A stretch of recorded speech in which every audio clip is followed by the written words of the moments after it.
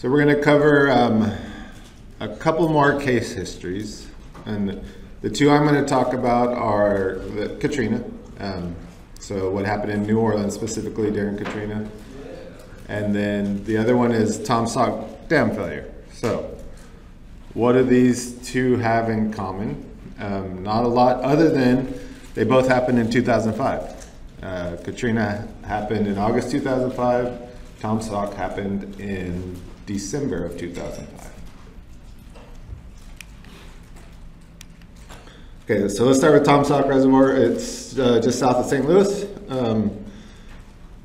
And the whole design for Tom Sauk Reservoir is a pump-back reservoir. So it's meant for power generation during peak load times. And then during night, water gets pumped back up into the upper reservoir, and then peak load times it gets released and generates power. So it's a little different than a lot of reservoirs out there in that it's on top of a hill and it's a dike built around it and it's perched up on top of a hill. And that's what it looked like back in early 2005.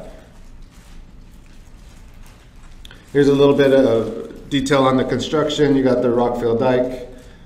There's a parapet wall there that's about 8 to 10 feet tall, depending on where you are. Monitoring instruments. You can see there's a concrete line and the liner, but really what matters for this is that parapet wall, and there's some instrumentation. The idea is how this operates is it was all automated. Pumps back till it fills up. Sensors tell it when to shut off. And September 26th, the Institute of Electrical and Electronics Engineers, IEEE, declared Tom Sauk Dam an engineering milestone. The day before, because of this award they were getting, they had a bunch of people out there, and they went out, and it was on a Sunday, and they observed water overtopping, which normally nobody would have been there on a Sunday, but just because they were getting this great award, they had people out there, and they're like, wait, that's not good. Shut down the pump back, and lowered the reservoir. So one of the operators, the main operator, sent an email saying, okay, that's not good. You can read it here. It's obviously an absolute no-no. Water continued to spill over the top, cause the section to collapse, and then it would be all downhill from there, literally. So be careful what you write in the emails, because I might be talking about it 20 years from now. You never know. So what we're getting at here is that it was known, there was a known issue there, and they went in and verified that the sensors were damaged, and they changed the pump back thresholds and put in some fail-safe sensors so that it didn't happen in the future. But a couple months later, sensors failed to shut down the pump back operations. Overtopping occurred at these 4 locations. But the primary location that ended up breaching is right here in red. And this estimated overflow at time, that's a weird way of saying it, it happened for about 10 minutes and 20 seconds of overflow before it breached and everything went downhill. So it was really quick. Here's a little show. It was 5:09 in the morning. When I started overtopping, you got that, started the erosion on the backside here. Again, this was about 8 to 10 feet tall, this parapet wall. And then just 6 minutes later, it's eroded enough that the wall section falls over, and now you got a whole bunch of water flowing through there.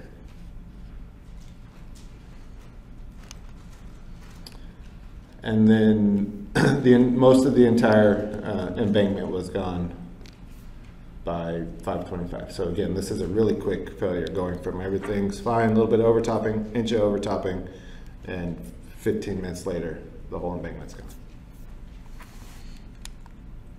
This is what that breach looked like. Here's from standing in the reservoir. You can kind of see what that looks like there. Here's an aerial view showing this, the path of the floodway.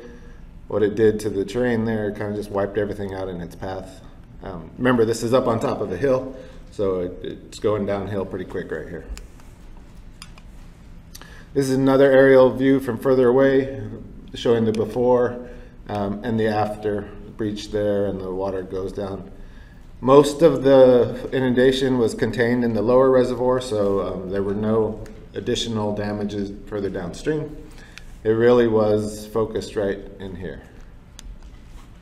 Okay, so this is something we talked about earlier, and this is something that could be very significant for this area, is the seasonal aspects of a lot of what we're doing. In this case, it was December, but downstream of there is this place called the Johnson's Shut-In State Park, which is a weird name. I don't know does anybody know the history of that name? No. Shut-ins are where rocks are exposed. It's like what they locals call it. Okay. It's not about it's not about people. All right, that helps a lot. So it has to do with the geology. Okay, so it's a popular place in the summer. There would be people out there swimming. There'd be a lot of activities going on. Winter, not so much. So the population at risk was 5 for the winter, and probably around 400 for the summer. So we had a couple of these conversations in smaller groups, but if you're doing some sort of a risk assessment where you're thinking about this, you need to understand the seasonal aspects. And there's a couple things to consider. One is where people might be, or how many people might be there, right? But the other thing would be, does the number of people, is that correlated with the potential for having a large storm event, right? If you're worried about major flood events leading to breaching or overtopping, and your rainy season's in the winter when nobody would be out there, then you need to, that's a big part of understanding the risk. In this case, it had nothing to do with the rainy season, so that's not an issue here. But you would still, if you're doing a risk assessment on this, you'd say, all right, for a big chunk of the time, my population at risk is going to be a lot higher, and you need to weight your risk accordingly. Okay, so what actually happened, it was December 12th, population risk of 5, 0 warning. All 5 of those lived right downstream in the same house. The house was washed off the foundation. Population risk, like I said, is the same as the exposed, and life loss is 0. So here's some more detailed photos of what happened. You can see that the cars over here, so this gives you some scale on how big of this floodway was. You can start to see, here's the foundation up close, right? So people are in this house, 5:10 in the morning. Next thing you know, house and everybody in it is washed downstream. It was the superintendent of the shut-in in Tom Sauk State Park. His wife and 3 children were swept away. They were all found at various places downstream, but all survived. And the biggest issue was really one of the children received severe burns when they had heat packs applied, treating them for hypothermia, right? So when we start talking about the factor of luck of how all of them survived, that's a hard thing to think through. We don't have the details of exactly what happened. But remember, when we talk about this high hazard, this is one of those points where there's a group of 5 people, fatality rate of 0. And that's a rare-ish occurrence, but it's not impossible. So that's a good point.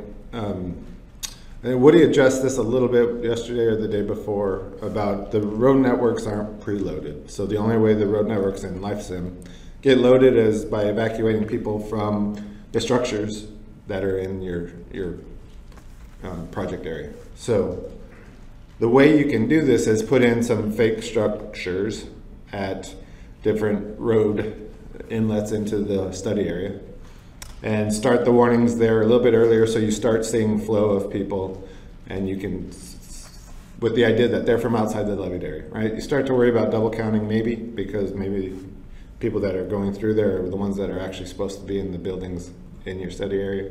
But if that's a major concern for something like this, you could do that. And I think for something like this, or if you have a dam and right downstream of that is a major freeway, and those are the ones that ultimately are going to be most at risk for some sort of surprise event where they can't close the road, you have to do something to account for people being on that road. You can't just say, well, LifeSim said there's nobody there, so we're good, right? You got to do something for that. Good comment, though. Okay, and this is what Tom Sock looks like today. You can still see the flood scar, but it was replaced completely with RCC, roller compacted concrete. Okay, now moving on to Katrina. Katrina is one that we I always want to keep in this into our case histories. Eric Halpin, the person who set up the Risk Management Center, the reason I have the job I do, his second day at headquarters as the head of dam and levee safety, Katrina occurred, and it really changed the future of our agency, especially with related to levee safety and understanding potential loss of life became a much bigger focus of what we do. So this really had an impact on the way we talk about life loss and risk. And Congress looked at the Corps of Engineers after Katrina and said, hey, we got to do better. And they gave us a lot of leeway to really make some significant changes in how our organization works. Nationalizing some of the centers so there's more consistency across the nation. And good and bad, whatever you think of that. I know there's a lot of Corps employees that may or may not like that. But overall, this led to a lot of shifts in how we do business. It's an important thing to remember. Okay, so before we jump in, I have some questions I want you to start thinking about. Was Katrina predictable? Was there any thoughts about, hey, this is a risk we're looking at, this could be very significant? Were there studies related to that? Did we know it might happen?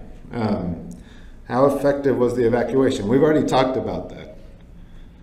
You have an idea of what the evacuation was. In your mind, do you think that's really effective, not so good, or somewhere in between? What led, in this specific case, to people not evacuating? We saw for Oroville what led to it, but what's different about Katrina? How many people died during Katrina? What percentage of the population at risk ended up losing their life? These kind of numbers are good to have in the back of your head, just because if somebody shows up and says, hey, here's my life loss estimate, and it's 50% or 0.0001%, if it's outside the bounds of some of what you know, and that's why we do these case histories all around, is once you start to get a feel for, hey, here's the range that I'm used to seeing based on historic events, you're way outside that, I want to have some good reasoning as to why you think it's going to be way better or way worse. And then what were the driving factors? Was it direct versus indirect, warning time versus evacuation percentage? Was it the flood characteristics? What really mattered in Katrina? So the first one, predictable. A couple studies that came up shortly before Katrina. In 2002, the local newspaper, 5-part series, Washing Away. So again, what we were talking about, how do you get the public to understand that you might be at risk? You can have all these public education campaigns, then they have mixed results in terms of actually getting that public aware. But they said 200,000 residents would not be able to evacuate, and between 25,000 and 100,000 people would die. But this was a big series in the local newspaper a couple years before the event. And then there was another exercise that looked at a fictitious PAM. Slow-moving Category 3 hurricane passes just west of New Orleans. 20-foot storm surge overtops levees and inundates the entire city. 1.1 million would experience long-term displacement. 400,000 suffer injury or illness. Over 60,000 people would perish. That was just the year before. So there were lots of concerns about this, lots of conversations about it. But again, trying to get the population that lives there to really tune in is hard, just when you're talking about studies on what might happen. Why were those estimates so high? They weren't thinking of. That was people using the information they had at time without, yeah. So I haven't read that actual study to figure out why they would get to, how did they get to 60,000 or 25,000 to 100,000. That's a pretty large number, but I'm not sure how they got there. Okay, the actual timeline, August 25th, hurricane went through Miami area, Category 1, there were some fatalities there, then it went back out into the Gulf of Mexico, it strengthened, and then ultimately when it hit New Orleans, it was a Category 3. In this case, you're going to see 1,800 fatalities. Those estimates there's a pretty big range there. 1853, I think, is what Wikipedia says. It's hard to really pinpoint the exact number, especially based on what we talked about this morning, where you start thinking about indirect life loss. 1853 includes some estimate of indirect life loss. So there's a lot of uncertainty about that. The actual flooding that occurred is 2 hours prior to landfall. You had a surge out here that came into the industrial canal and overtopped the levees into Orleans East Bowl and Orleans Bowl. And then you had some breaches right here at St. Bernard's Bowl. And this was right into the lower 9th Ward. This is where you saw a lot of the really high severity flooding and a lot of the really bad damage, and a lot of the life loss was there. But there was a lot of the city ended up being flooded. The evacuation, initial orders were given early on Saturday, a stage hurricane evacuation. They did convert I-10 to contraflow, but it was still really gridlocked. But it was a couple days in advance, so that was good. On Sunday, it was Category 5. They were a lot more certain that it was bearing down on the city, and they started ordering the mandatory evacuation, right? So it will likely topple our levee system. So this is good. Good communication here.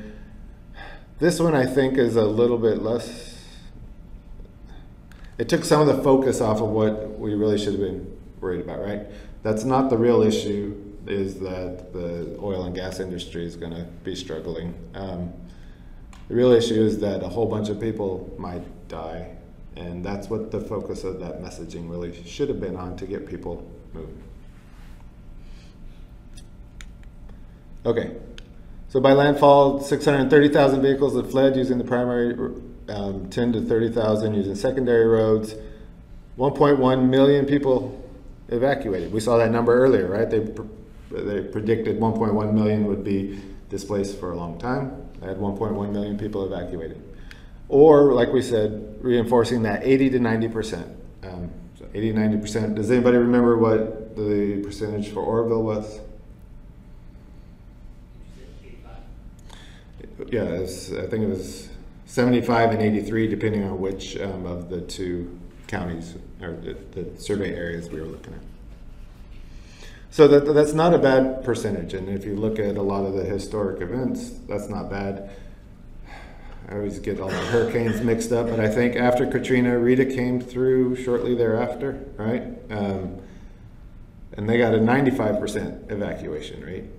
And you can say, well, that's really good, but there's a couple things to think about. One, they just had a huge hurricane that went horribly wrong, and so everybody was very aware. And two, a big percentage of people hadn't come back. So those that were more mobile are the ones that were coming back and ready to leave again. So why didn't they leave? This is a little bit different.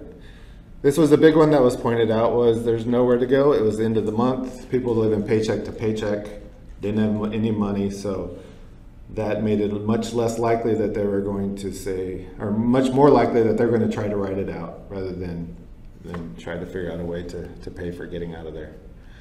A little bit on this previous experience, so you combine those two and you're more motivated to stay there. Hey, we've been told this before. Maybe the messaging wasn't as good as it should be, right? So Between these two things, that's what we talked about yesterday, this cry wolf. If you have some warnings for evacuations that haven't played out in the past, you got to be really good about that messaging. But between those two things and all this combined, that had a lot to do with understanding of why people didn't leave. Nursing homes was another big one. 21 of 57 evacuated. So nursing homes typically have their own evacuation plans. And I don't know how many of you are familiar with this, but a lot of times when it comes to if a nursing home has to evacuate, you're relying on the staff that work there to get people out. And it'll either be with their own vehicles, or if the nursing home has a couple buses, it'll be using that. So that's typically the evacuation plans for most of the nursing homes. So that's why you see only a smallish percentage. There's another thing, this idea of what's the difference between a voluntary evacuation and a mandatory evacuation? Anybody? For mandatory, you have to leave. Yeah. That's what it sounds like, right? But in reality, we can't make anybody leave. So I think in some states, the officers can go in and take the kids out if they're under 18, under like a mandatory evacuation. I don't think that's going to happen either. So it's really all about messaging, voluntary versus mandatory. A lot of cities, municipalities have in their evacuation plans, if a voluntary evacuation is ordered, that's when those that need extra help, like people in nursing homes, will start moving people, and that's how they've started to plan better for those that need help. All right, if we get to the point where we're under what we call a voluntary evacuation, we're going to get those that need extra assistance moving, so that when it really gets dire and we issue the mandatory, they're already out of the way. A lot of them moved to schools and the Superdome. I'm sure a lot of you saw that if you were following the news. And then in the 5 days that followed, 62,000 rescues from people that were stranded. But a lot of those ended up in the shelters. That led to a bunch of additional problems in those shelters. So here's some life loss summary. Again, another number for how many people lost their life. I talked about the research from Dr. Bas Jonkman out of the Netherlands, who did this for his master's. So they came up with some pretty detailed numbers out of what happened in New Orleans. So of 771 fatalities, 1/3 of those were outside the inundated area. So probably not direct fatalities. Right, that you can't say that for sure. It could have been they drowned and then somebody moved them outside the inundated area and that's where they were recovered. But for the most part, they were in hospitals and shelters. So 1/3 of them died there, and then 2/3 were assumed to be direct physical impacts of the flooding. So on the question, I think there's been a little confusion because I think Jesse said something slightly different this morning. But based on this information, it was about 60% of the population lost their life due to direct impacts of the flooding, and about 40% for indirect.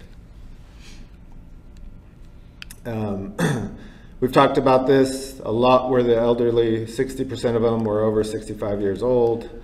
And then, as we've talked about, the higher fatality rates near the breaches. And that was significant in some locations where you got those higher depths and velocities and the structures were washed away.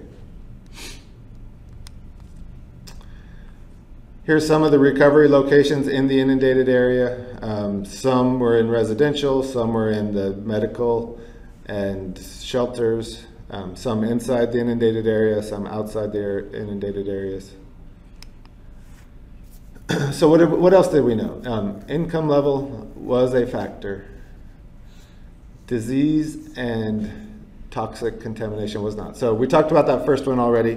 Income level, people that were struggling for the income had lower propensity to leave.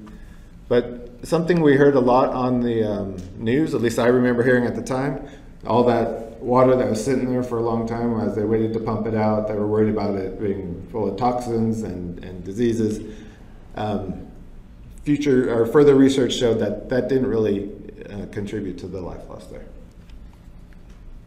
But there was a lot of prolonged exposures of people that were trying to stay above the water, went into their attics, and a lot of them got trapped in their attics. It was really hot, and they couldn't get out of there, and that led to a lot of problems and life loss. But same thing in shelters and even on high grounds. Maybe you remember the pictures of people on overpasses, just on roads that were high ground, and waiting for people to rescue them or bring them water, and they were sitting out there in the hot sun, and that led to a lot of additional life loss.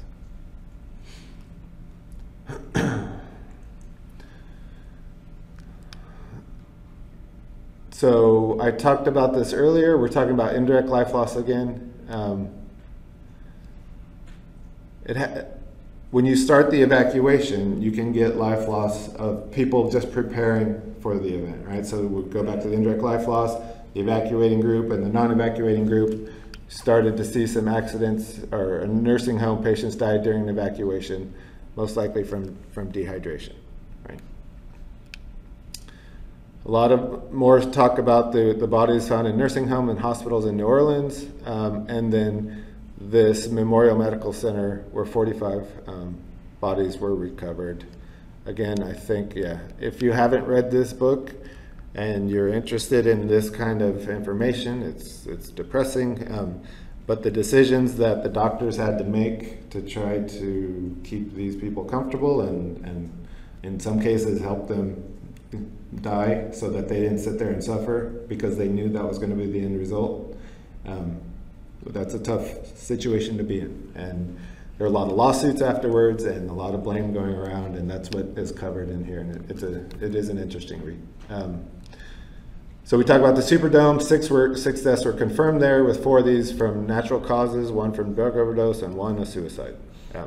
So natural causes, but they're all related to the event that occurred and them having to move into the Superdome.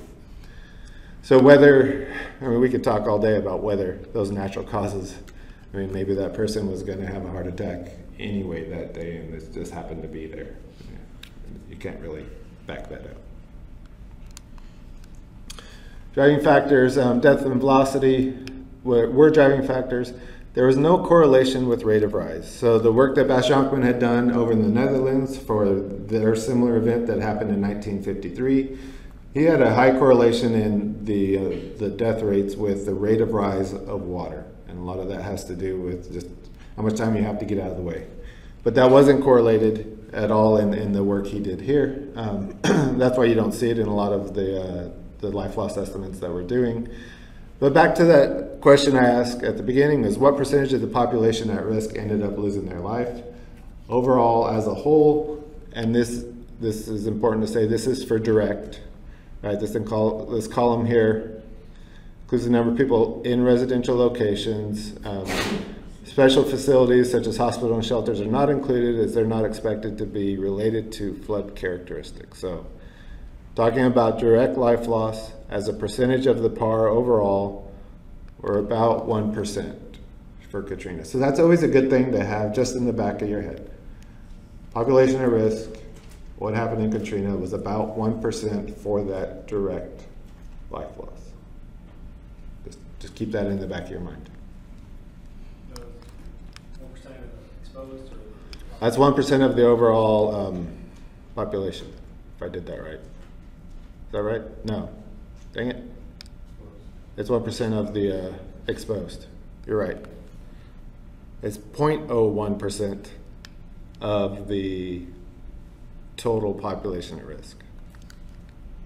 Thank you. 1% of the exposed.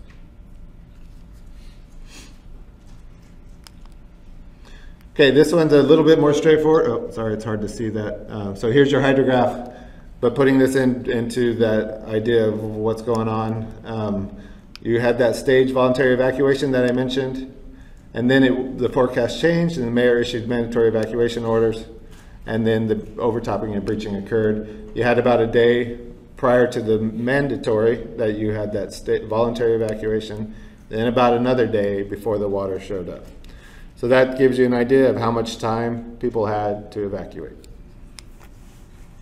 And we achieved about a 90%, 80 to 90% evacuation rate. Some other things, so we had talked about economics just now. Let's talk about some other damages, right? So costliest hurricane was Katrina, and this was even including Harvey. And then oil spills, so talking about the environmental impacts of something like this. There are some significant damages in that. So when you're talking about these major events, when you're talking about you have a bunch of industrial facilities, we have the information available to at least know what critical infrastructure would be in the way. And if you're talking about something like a nuclear power plant, you can't just ignore it.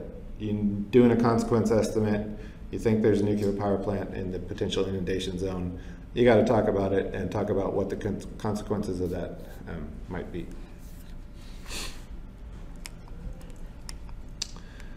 It did displace over 1 million. Houston had an increase of 35,000 people.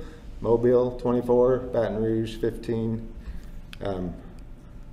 So a lot of people left the city and never came back. That was one of the big impacts on New Orleans. So displaced was not a temporary condition? You're saying they just... A lot of them never came back, right? Never came back. Right. So there was less than half. So in January 2006, which is only a month later, or no, it's 5 months later, because it happened in August. Less than half the people were there. And a big chunk of those, like I said, never came back.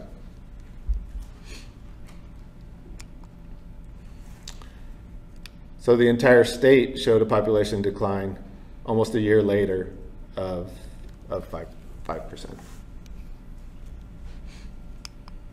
Okay, so that's the last case history. Again, the reason why we do these is trying to just give you this stuff in the back of your mind when you see a consequence estimate for a specific type of inundation, whether it's a flash flood, whether it's a dam breach, whether it's a levee breach related to a hurricane or not.